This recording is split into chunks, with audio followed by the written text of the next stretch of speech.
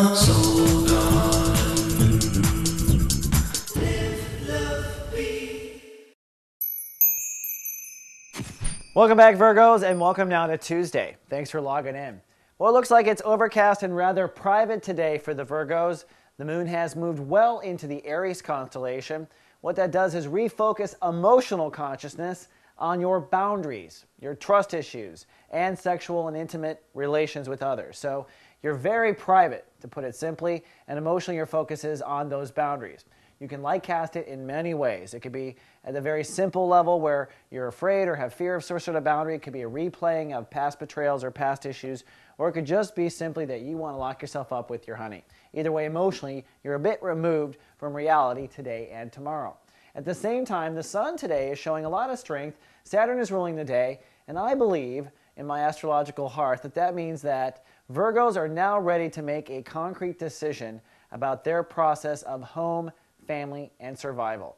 And talking to Virgos off camera, I found that this decision about your survival is casting in many kind of metaphorical ways. I know Virgos that are preparing to leave the country. I know Virgos that are preparing to move. I know Virgos that are preparing to reunite with their family who had been disconnected during this whole process. All sorts of preparation, and today I think Virgos are pretty strong on their decision. And one by one, the 4 planets that are now in Sag, including Pluto, are going to hop now into your house of soul expression, creativity, and romance. And as they do, I think we're going to see the entire tone on the Earth kind of shift, particularly in January. You're going to just feel the Earth really feel differently.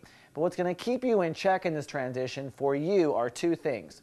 On the one hand, you're going to find your social life or reputation is almost moving backwards, or maybe feels like it's working against you. Your friends may be working against you.